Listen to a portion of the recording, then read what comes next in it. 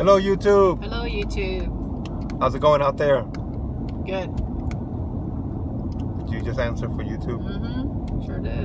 I'm helping them out. You're like their secretary now? No. No?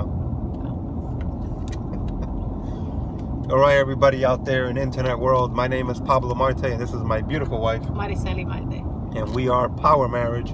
And not because we are a power marriage yet, but because we're working to become a power marriage. Yes, definitely. And I'm looking at this video here, and you see how you're like all lit up because you're like down here lower? And me, I sit a little taller, so it's like I get a little darker up there. Yeah. All right, well, I hope you guys can see me. I know you can see her, which is, that's fine. That's all you need to see because I'm the ugly half of this video. That's the nice half. This is the ugly half. And so today we're going to talk about bringing up the past. Okay. And it's something you don't want to do with your spouse. Sometimes maybe when we have arguments or something, people get tempted to bring up the past, right? Something that happened.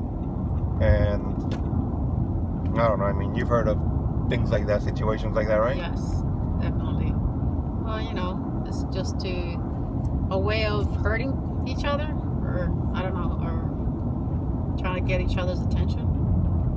Yeah, that's usually when somebody wants to bring up the past, right? And say, well, remember a year ago when we went through that thing and you did this and you did that? And yeah, so sometimes we bring up the past. Well, one reason why we bring it up is to hurt the other person, right? Of course. But in your relationship, you don't want to bring up the past because the past is the past for a reason. You know, if you keep dwelling or reliving on the past, it's going to be hard for you to move forward. Yes, you're not going to be able to grow because you're always stuck in the past. Yes. That's like, you got short words of wisdom today, huh? It's just like to the point, like, there you go. No, well, that's...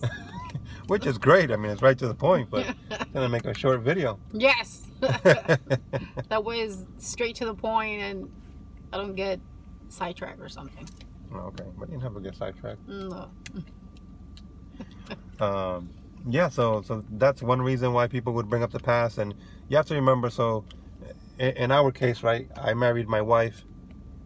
Well, she became my wife when we got married. Yes. So together we have built the past, and we're married for 4.5 years. Yes. So during that time, we've built the past together, which is, right, anything from a minute ago and back, that's the past. Yes, definitely. Right? Yeah. Yeah. And so you want to focus more in the present because past, right, aside from the past that we've built together, you also had a past, you know, when you were married and had kids and, you know, became a stepdad. But that past, that's another life that you had. And then also your past, let's say all of your past, which, you know, involves your childhood and everything, you know. And it's just a long past, and it's not something that, you know, couples, right, you share information about yourself and things and experiences you've been through, you know, because you love each other and you want to grow and know everything about each other.